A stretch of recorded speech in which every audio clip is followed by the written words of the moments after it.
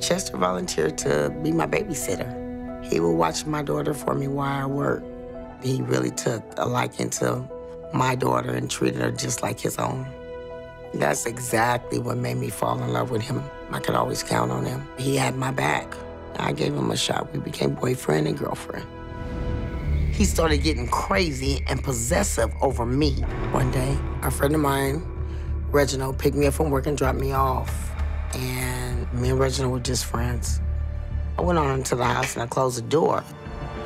And as I was getting ready to sit down on the couch, Chester made a statement to me like, oh, you seeing him? And I told him no. He put his fist to the wall. And when I saw that for the first time, I said, oh my God. I've never seen him angry, and it scared the out of me. He was a big boy. Just to stick his whole fist through a wall, that scared me.